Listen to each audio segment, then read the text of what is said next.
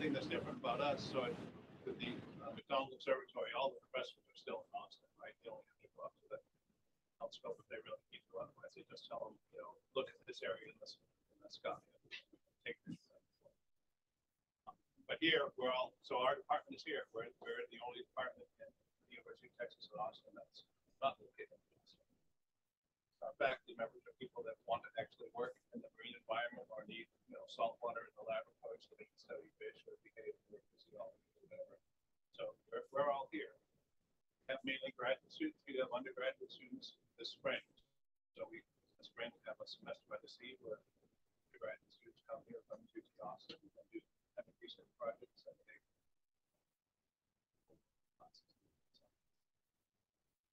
But anyway, I just wanted to welcome you all. Again, this is the last one. Our education coordinator in the back, Adriana Beza, is here, but she has laryngitis, so I'm going to tell you where the exit doors are and the bathrooms are.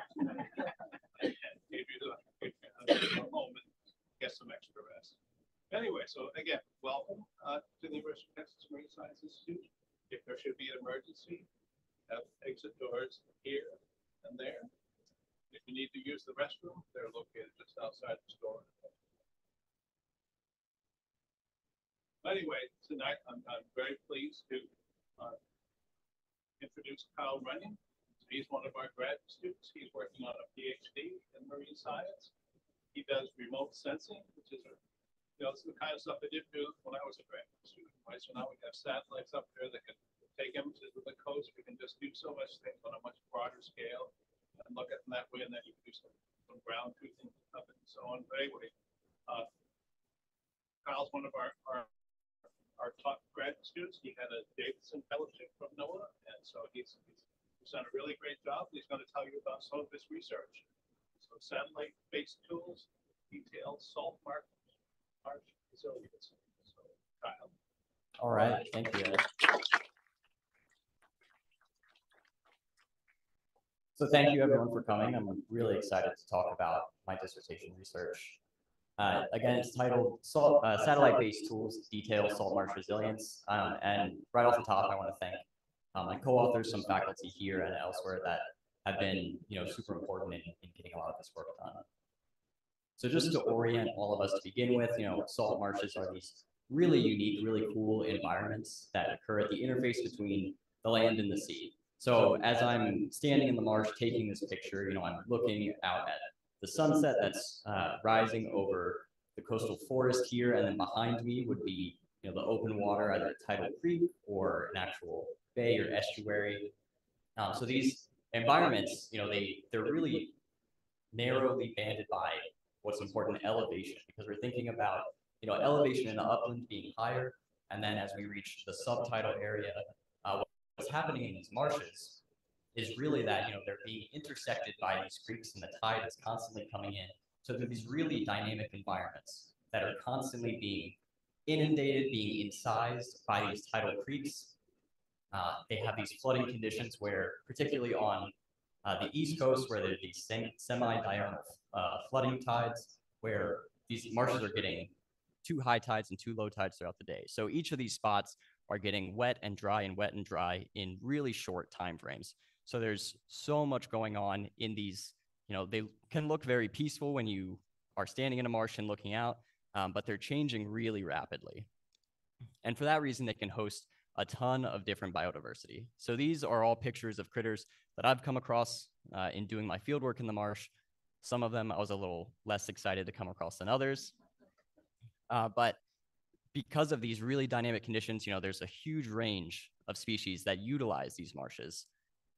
So all of these listed here, and not only to mention, the culturally and commercially important species, like we had the Whooping Crane Festival because those cranes are coming to stop at our marshes. Some of the fisheries here really rely on these salt marshes as nursery grounds. So these are part of, a bigger ecosystem that are really contributing to a lot of the ecosystem services that we rely on. Another ecosystem service they provide is buffering pollution. So as we have, runoff coming from up the land, a lot of that water can enter these salt marshes and wetlands where these plants are uptaking a lot of those excess nutrients. That's going to lead to improved water quality. so we can, better make use of our coastal areas. Another ecosystem service they provide is carbon sequestration. So when I talk about salt marshes, a lot of what I'm really talking about is the vegetation. And like any other plant, when these salt marsh grasses are photosynthesizing, they're taking in carbon and they're developing these really dense root structures. So a lot of this below ground biomass. But what's different about salt marshes compared to some other environments is that because they're inundated, so frequently, oftentimes these soils are being filled with water, and the oxygen in these soils is driven down. So we're getting these anoxic environments where this organic matter that the salt marshes are creating through their root structure is not decomposing so much. So we're getting this organic matter accumulation, and that can lead to, the marsh evolving and vertically building. So as it's creating more and more below ground biomass, the marsh structure can evolve and rise. And that's one of the ways that these marshes can be resilient to sea level rise. So when I mentioned sea level rise, that's one of the main things that we're worried about when these salt marshes, they're really vulnerable ecosystems. As I mentioned, they exist at these narrow elevation bands, and the vegetation can be really sensitive to flooding. So a little bit of flooding pressure is great for these grasses because they're adapted to grow in environments like that. The incoming flooding water is bringing in nutrients and things like that. But we can have this maximum productivity at some narrow range of intermediate flooding.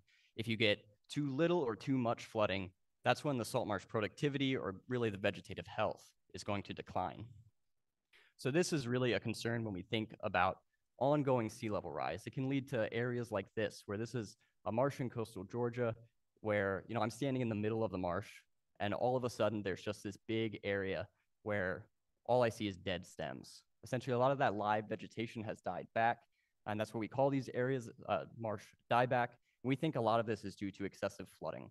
So sea level rise is this really pervasive threat and can lead to these marshes drowning. And all of those ecosystem services that I mentioned that these marshes are providing can be lost when these transition to open water environments. So coastal managers, when they're thinking about conserving all of the services that these salt marshes provide, they'll ask these questions. What are salt marsh resources like? It's not so easy just to look at a marsh and understand how productive it's being. And it's really difficult to get out there and actually answer that question. How do we assess resilience of these marshes across the landscape? And then when we start to learn some of these things, do our knowledge and do our tools transfer? If we learn something about marshes on the East Coast, does that apply to Gulf of Mexico marshes? Does that knowledge, cross species? Does it transfer there? So there's a lot of questions that these coastal managers are trying to ask. When they're thinking about resilience of salt marshes, the productivity of the vegetation plays into this a lot. It can be just put briefly that marshes must outpace sea level rise to persist. And when I say outpace, I'm really talking about this marsh platform elevation change in this diagram here. Ultimately, that just needs to be at least equal to or greater than sea level rise. And below ground biomass is really what's driving that marsh platform elevation change. As I mentioned, these marshes are growing these really dense root structures. The more of that they grow and the more they can persist in growing all of that, a lot of that organic matter accumulates, drives the vertical platform of the marsh upwards, and allows it to stay near that maximum productivity when you're thinking about flooding pressure versus elevation. So we can think about below ground biomass as the strong proxy of resilience. The question then becomes, how do we assess below ground biomass across the landscape? That's kind of asking, where are the marshes resilient? And then on the other hand, where might they need some intervention or some restoration? There are a couple problems with trying to answer this question. The first one being that monitoring of this, this metric is really effort intensive. This takes a lot of time and energy and effort. Going out into the marsh and collecting soil cores, bringing those back into the lab, washing away all of the mud, and then separating out live versus dead roots. This takes a lot of time, effort, money, all of that stuff. And this is problematic because then, we're getting one data point each time we do that. And the productivity of these salt marshes varies a lot over space and time. So here we're looking at the above ground biomass, obviously. This is drone imagery of a Spartina alterniflora marsh in coastal Georgia.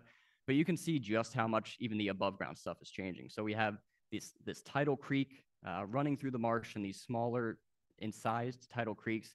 You can see by the creek on the right side of the image there, there's this bright green. It's this really tall vegetation. And just inside, the color changes a little bit. That vegetation actually gets a little bit shorter. As you move further and further into the interior of the marsh, you start to see actually the density of the stems is declining. So over these really short distances, what the marsh vegetation looks like and its productivity ultimately can be really different. It can also change a lot over time.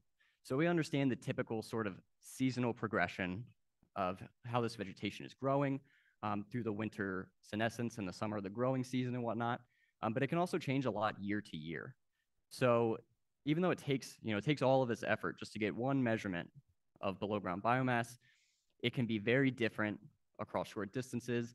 And even if you take out, the seasonal component, it can be very different year to year. So because we have, these two big problems up against this pretty critical piece of information that we really need about these salt marshes, a solution to these problems is to use ecosystem models. So these allow us to estimate the ecological conditions across the landscape and through time. And so an example of an output of an ecosystem model is shown here, where we're looking at this heat map is showing change in below ground biomass over a 5-year period in a marsh in coastal Georgia. And some quick takeaways from this map, we're going to see that these warm areas are depicting gains in below ground biomass. So those are the areas that we might look at this map and say, those are probably more resilient. On the other hand, these cool areas depict losses in below ground biomass. So the takeaway there is that those are the areas that we might want to be targeting for some intervention or restoration in order to make sure that these marshes persist as sea levels are rising. So when I see the term ecosystem models, it just kind of sounds like a black box to me. Like it's this computer-based sort of tool, it's this model, but that's not really descriptive of what it's actually doing. So I'm going to walk through first just how we build and then how we apply ecosystem models. So first, to build these models, we've got to go out and get a ton of ground truth field data. So we're measuring whatever metric of interest is that later we want to describe, we want to predict or estimate. This is titled the model calibration. So for this, our metric of interest is below ground biomass. And we want to do this in a wide range of conditions, because remember, this can change so much across short distances and short time periods. So capturing this range of variation as we're doing this model calibration is going to help us build these strong, robust models to make sure that the relationships that we're developing in this model calibration, we're not extrapolating when we're later making predictions. And then we want to do just that, develop those relationships between that metric of interest or below ground biomass. And then we want to pick out some predictor metrics. These are things that might be related to below ground biomass that could potentially drive changes in it. But more importantly, they're things that we can measure a lot more easily. So for example, in an ecosystem model, trying to predict below ground biomass, for predictor metrics, we might use the above ground biomass. We can directly see that. It's a lot easier to measure. Then we can also apply these other things like satellite, tide, and climate data. And then the final step for really applying these models is just to flip these arrows around. So then we're using those predictor metrics to make novel estimates. So those are then places we've never set foot and times that we're never out in the marsh. We can still assess what below ground biomass is like and get some measure of salt marsh resilience. So with that intro out of the way, here are the 3 objectives that I'm going to talk that are going to drive the remainder of the talk. The first is to evaluate how salt marsh below ground biomass varies across time and space. And we're going to keep an eye towards all of this model building because that's a really important component in thinking about capturing all of that variation. Then we're going to develop and apply some ecosystem models in order to be able to predict below ground biomass and ultimately characterize resilience of these salt marshes. And these first 2 objectives, these are building off long-term projects that had started in coastal Georgia. So a lot of that work is going to be taking place there. But being here at UTMSI in the Texas Coastal Bend, I'm really interested about bringing those tools here. So that's what the 3rd objective is going to be, all local work, where I'm thinking about transferring those tools both to a new region here in the Texas Coastal Bend and also to new species. So in this first objective, just thinking about how below ground biomass might vary over space and time. This is essentially asking the question, does it vary more across short distances or among consecutive years? And thinking about how this variation sort of presents itself in this metric can really help us think about what's driving changes in below ground biomass and also what might be important to include in modeling frameworks. So this conceptual diagram can help us think about variation a little bit. Where on the top, we're looking at a metric that's similar among sites and time. It does not vary very much. Meanwhile, on the bottom left here, we might have a metric that is similar among sites, so it's pretty consistent across the landscape, but it's changing, and it's changing consistently among those sites. Alternatively, we might have a metric that's really stable among time, but it's really distinct among different sites. Or what probably is happening a lot more in the ecosystems is that it might be similar among neither. Some sites might be really consistent and some might change through time. And again, this is really helping us identify whether that model calibration, as I mentioned, we're putting so much effort into this. Should we focus on more sites or more years for our data collection to help build more robust and better performing models? So in order to answer this question, we went out and measured a bunch of below ground biomass. I took, I don't know how many of those cores, near 1,000. I also measured a lot of the above ground plant metrics alongside those below ground biomass cores. That's with an eye towards this modeling later for us scaling all of that up. We did all of this in coastal Georgia. So this was in partnership with the Georgia Coastal Ecosystems LTER. That's the long-term ecological research project.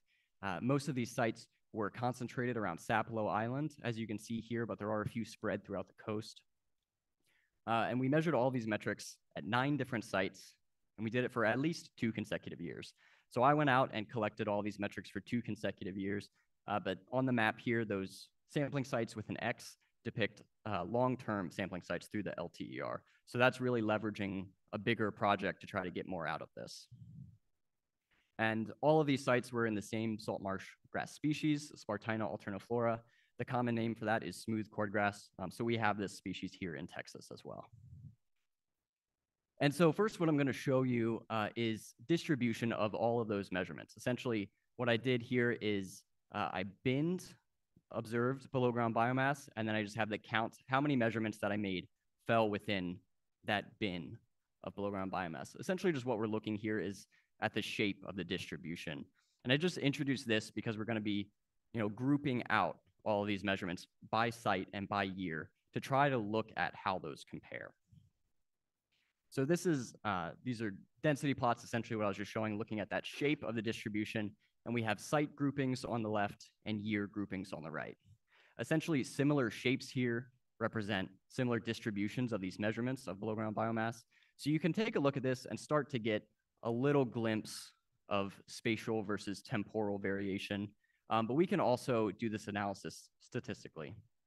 So that's what I'm showing now here on the bottom with these matrices showing a pairwise comparison. So each site is compared against each site. Each year is compared against each year. Ultimately, if you just follow over one of those groupings to a match there, if you see a shaded box or asterisks there, that depicts a significant difference. So ultimately, these pale colors will represent more similar below ground biomass measurements, and these darker colors represent more different. A quick takeaway just from, you can look at these and take this away almost instantly, that the sites overall are being more distinct than the years. One site is more likely to get you a wider range of variation compared to if you were adding more and more years of data collection. So this is leading us to our first key finding, that below ground biomass varies more across sites than it does among years. In other words, it's more spatially variable than temporally. But now that we know that this is super variable across different sites, another question we might ask is, well, what ecosystem attributes, maybe some of those predictor metrics, might help us capture that variation and better describe it? This kind of gets us into 2 trains of thought here. The first being, well, which ecosystem attributes could help us better predict below ground biomass? Or on the right, which potentially drive changes in it? So first, On the left here, we're asking the question of essentially what is happening out on the marsh. This is more the phenomenological understanding. On the right side, we're asking, a sort of a different question. Why is this happening? More the mechanistic understanding. So for me, when I'm trying to build accurate prediction models, mostly what I'm interested in is that what is happening model. So we're going to focus a little bit more on that. And when I think about, what ecosystem attributes help us capture this variation, I can group some of these things into these 4 broad categories. And then what I'm going to do is I'm going to list just all of the variables that I considered as potential predictors of below ground biomass. So in the biological category, these are all things that I measured alongside below ground biomass when I was out taking those soil cores. We have the actual amount of above ground biomass. We have a few metrics about the composition, so the leaf chlorophyll and nitrogen, and then an index titled leaf area index, essentially how much cover is there per unit area. For our climate variables, these were all gathered from weather stations. We have some pretty basic, temperature, precipitation, solar radiation, and vapor pressure. Then we also modeled the date of green up. So essentially we used a soil temperature-based model to estimate when did the growing season start. Was it earlier or later this year? For our hydrologic variables, we're gathering a lot of these variables from tide stations. We're thinking about the flooding frequency. We actually also incorporate a remote sensing-based model that just looks at the marsh over a 10-year period and is, classifying dry or flooded and taking some average percent, some frequency. How often is this marsh flooding? And we also have an inundation and dry intensity that are describing how much or how little water has been on the marsh. And for physical, we have elevation, which we also went out and measured with our soil cores. So what I'm going to do is I'm going to plot each of those variables and just present them all the same, just like this. Each of those variables is going to be on the x-axis with below ground biomass on the y-axis. So in each of these plots, there are going to be a lot of gray dots. That's really just all of the data that I'm plotting here. But what we're going to be looking at is the trend line. And we're going to be looking for some strong or distinct trends between these 2 variables. Because if below ground biomass is co-varying with this ecosystem attribute, it might be a strong predictor later on. So here's what these biological variables look like. Again, just all of those gray dots are all of the data. So we went out and collected a ton of data for this. And we can start to see a few gentle sort of trends here.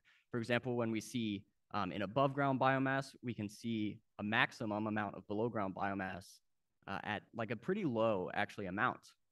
So this is describing some really interesting plant growth patterns that we can dig into a little bit later. Basically, what I'm looking for here is just some type of trend, because the machine learning algorithm that I'm going to throw all of these into can kind of sort all of the specifics out later. So here, what I'm looking at is the climate variables. And again, just looking for a trend. Where what I don't see a trend in is the precipitation, solar radiation, and vapor pressure. So we're going to go ahead and cross those out. Those are not explaining any variation, essentially, in below ground biomass. For our hydrologic variables, now we're starting to see some really distinct trends.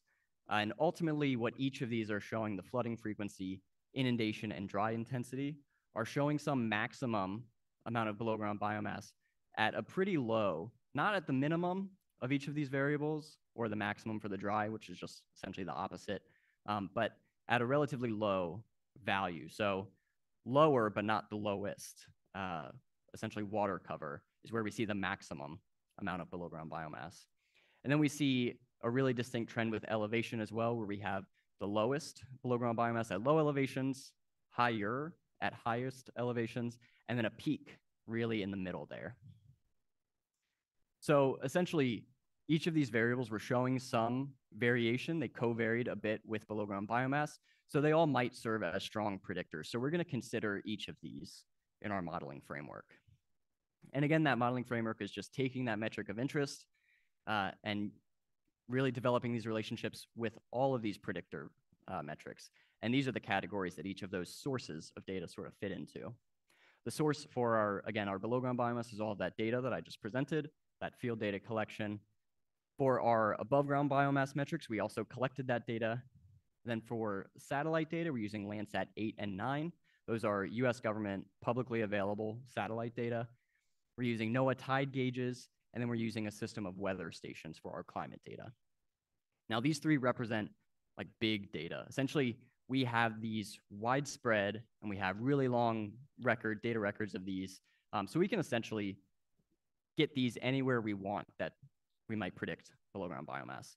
The field data collection, on the other hand, that's not big data, right? I went out and collected all of that.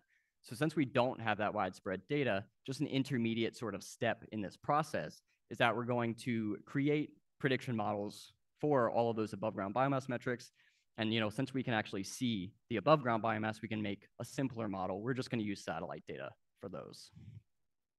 So all of this is a developed and published suite of models, really. It's titled the Below Ground Ecosystem Resiliency Model, this set of prediction models that use machine learning algorithms to be able really just to find those relationships. That's what we're interested in. And the first step of once we build and once I have updated this modeling framework is to evaluate the model performance.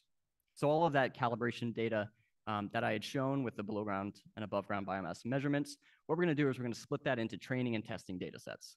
And those are just exactly what they sound like. So the training data is being used to build and to train this model. And then we're going to reserve the testing data. So the model's not trained on this, but then essentially what we can do is we have the true measurement, what we went out and measured, and we're going to use the model to make a prediction there. And then we're just going to compare those. So that's just what this looks like. Where on this plot, I have the observed below ground biomass on the Y and the predicted below ground biomass on the X. Essentially, just any point that falls along this one-to-one line represents an accurate prediction. And so here are what all of that testing data looks like, where these are color-coded by different sites that we visited. But ultimately, what we're seeing is that the model predictions were, in fact, highly correlated with our measurements of below ground biomass. And there are a number of different error metrics that we can apply to sort of describe this performance. A normalized one that gives us a percent error rate is giving us an error rate of less than 10%. So we're pretty happy with the performance of this model. Jumping back to our first key finding, that below ground biomass varies more across sites than does among years. Well, our calibration data included these 9 really distinct sites. So we think that that helped us capture a wide range of on-the-ground conditions to build this robust model. So that's just our first key finding for this objective, that we can make these accurate predictions, but it's this machine learning model. It's a bit of a black box. We can do a little bit of post hoc sort of analysis to figure out how is it making these predictions. Essentially asking the question of what predictor metrics did our model select and which predictor metrics were really influential in making accurate predictions. So we can do that and ask and answer this question by looking at this metric called feature importance. It's an output of this modeling framework. And essentially what I've done here is just summarize those by those 4 categories that I presented earlier. So the width of these bars is just showing the summed feature importance. Ultimately, we're just looking at which categories were most influential in predicting below ground biomass, and we find that the hydrologic variables were in fact the most important. But in our modeling workflow, we included different lags, different time integrated averages of each of those predictor variables. So here is what the model actually looks like. It's a little more complicated. You don't have to worry about what all of those variables are, but just know that each category of those variables is represented. So each of those different categories is telling us something about the amount of below ground biomass, kind of indicating how complex of an ecosystem metric it can be. We also see that information from up to 5 months previous is influential in making predictions. So this can also be a really slow variable to respond to ecosystem stress. So our second key finding in this objective was that each of those categories was influential in predicting below ground biomass, but those hydrologic, those essentially flooding and water-based metrics were the most influential.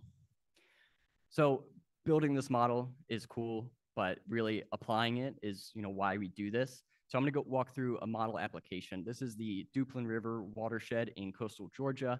It is entirely contained within Sapelo Island, so it's right by where we collected all of these data. There are about 14 square kilometers of Spartina alterniflora cover.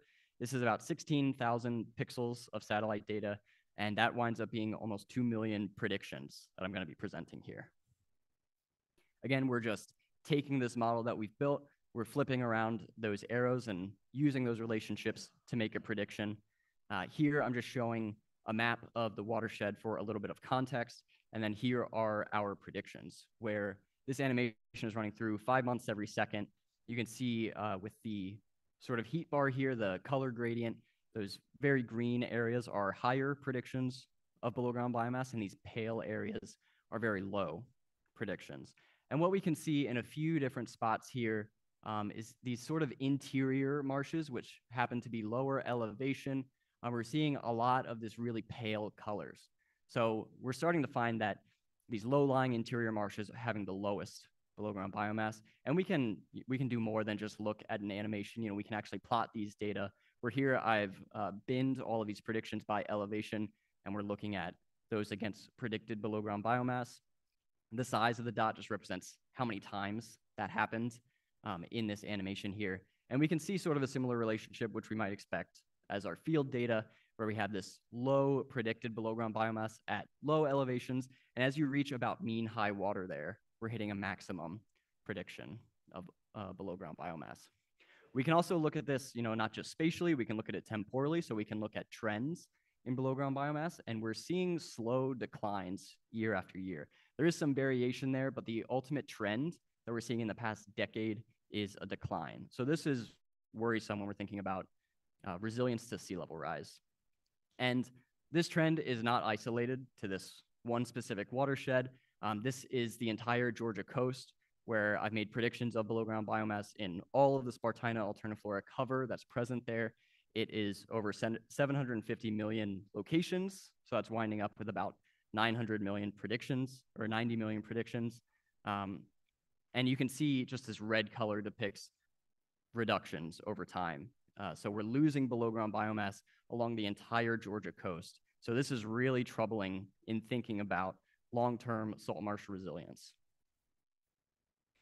So all of that for the Georgia coast. All of that data and those models were on this one species on the East Coast there, Spartina alterniflora. But here in the Texas coastal bend, where I'm going to start to bring it back home, we have the same species. We also have a little more diversity in our salt marshes here, partially because of the lower tidal range. But we also, so in the low marsh, we have this species, desert saltgrass is the common name, or Disticulus spicata. So then my question becomes, is this model that we built on this one species in this one region, is it transferable essentially to a new region and a new species? So we can ask and answer that question by collecting a lot more of essentially that testing data in the calibration data set, collect this new calibration data, and then apply the model and see what its performance is like, see essentially how accurate it is in predicting this metric here. So the calibration data that I collected first was in Bayside, Texas, where there are these really distinct separate communities of these two species of Spartina and Disticulus. So these are growing in monocultures. You can kind of even see on the map here, if the color comes out enough, this sort of purple is the Spartina alterniflora down here, and this a little bit greener is the Disticulus. So these are growing totally separately, which kind of makes our modeling job a little bit easier.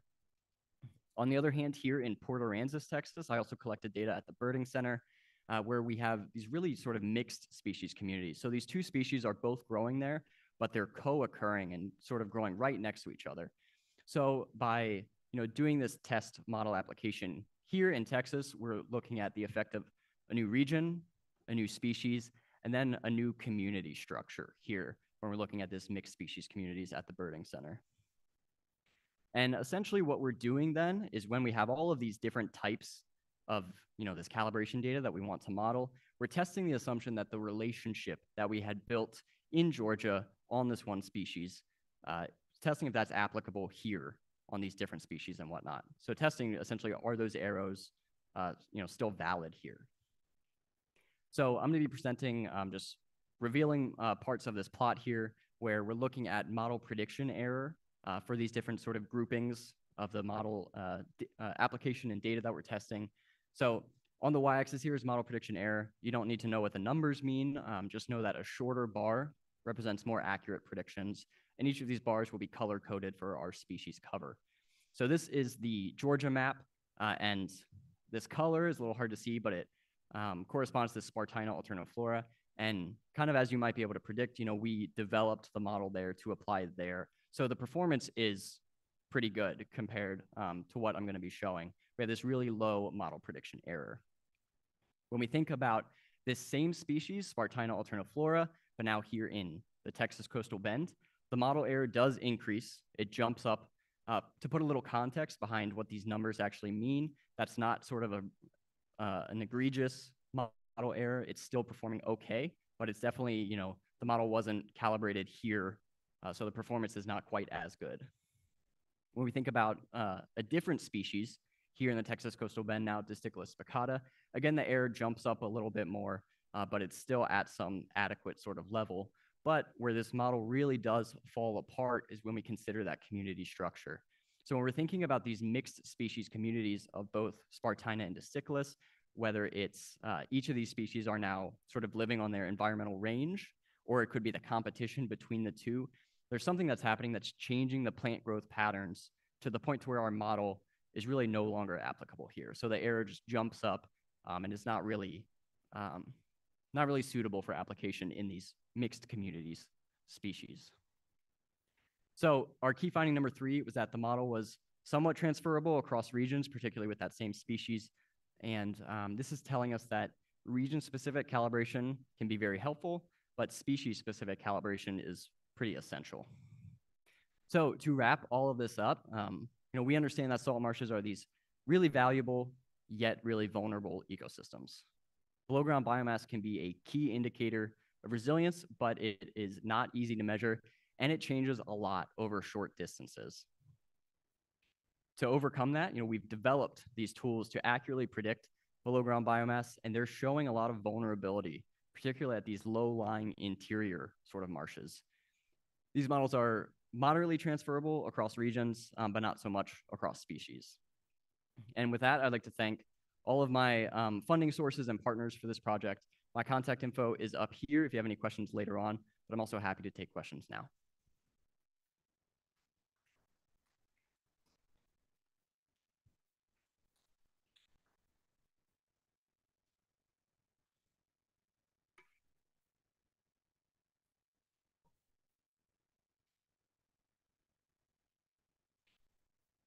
I've been working here for just over 3 years. So I started at the beginning of 2021 alongside being a graduate student. So taking classes and doing this research.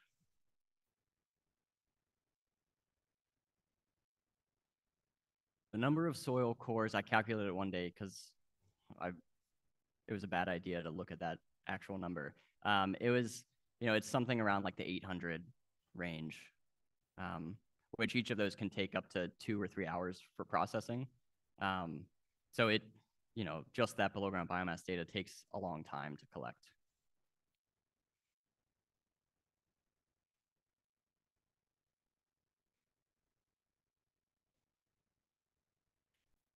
So I will say the Texas coastal bend has one of the highest relative sea level rise rates. So the relative sea level rise, that's also taking into account land subsidence. When you extract things like fossil fuels from the ground, that's going to cause the land to sink. So we do have a really high rate of relative sea level rise here. The interactions, particularly with sea level rise, is also different because the tidal range, is so low here. We have these tides that are, instead of being 2 meters or around 6 feet on the East Coast, they're on the magnitude of tens of centimeters, and they're a lot of times mostly driven by meteorological effects, so winds and precipitation and things like that. So that's changing sort of the pattern of flooding. But a lot of these marshes are also, because they have that such low tidal range, they're really devoid of any sort of elevation change. So they're really flat. So that can be really concerning when we're thinking about a high rate of sea level rise and pretty flat spatial topography.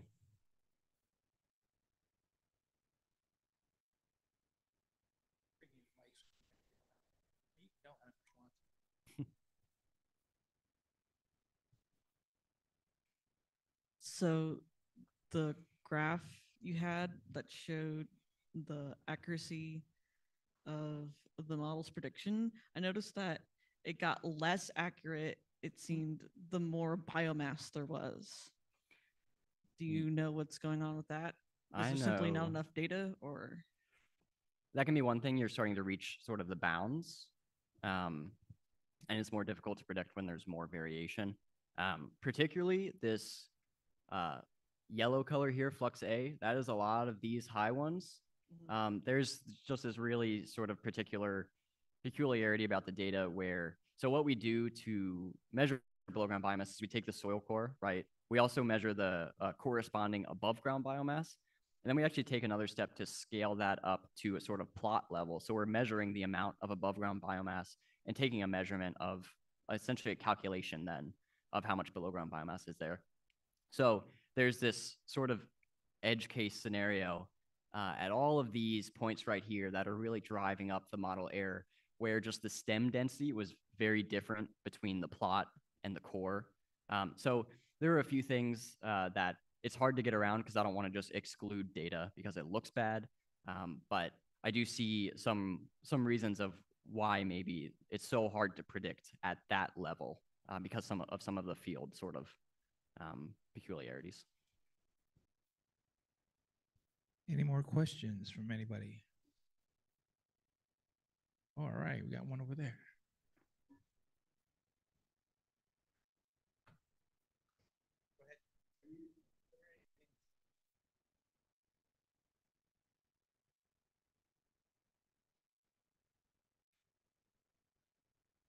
Yeah, so I'm not directly measuring soil salinity, but one of the things that I can do once I make these predictions is start to at least look at sort of watershed level salinity and comparing that to some of the trends. So for example, when I'm looking at like that watershed level Georgia trends of below ground biomass, I just worked up that figure today, so I haven't gotten there yet, but that is something that I want to do, compare that to salinity. And it's really interesting because, you know, that's also changing so much and it's so different in the pore water compared to in the open water where we have a lot more measurements.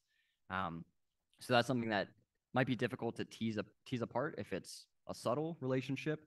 But I'm hoping to find some broader trends that can help us hopefully tell us something about the relationship between salinity and the below ground biomass. Okay, got one more. All right, go ahead.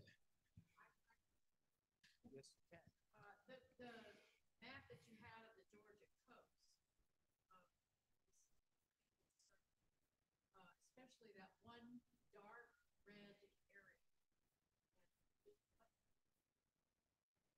What observations?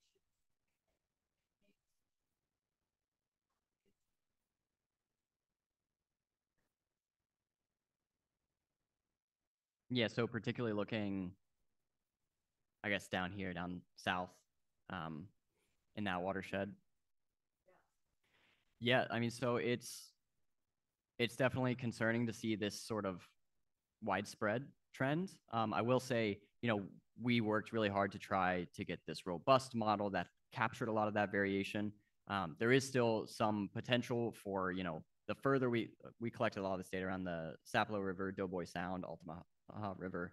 So the further we get away from that, the more there are sort of relationships that we might be leaning towards extrapolating.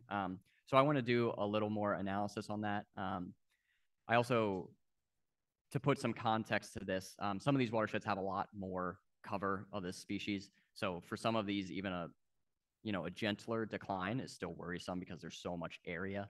And you can also sort of see it's really these like inland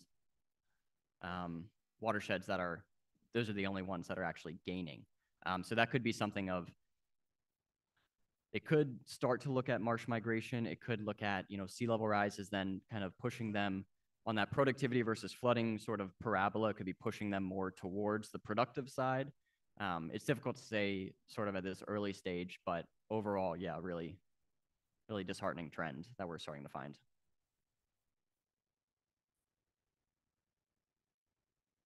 Okay, any more questions? All right, well, Kyle Runion, thank you so much. Just give Kyle a hand. Yeah, thank you.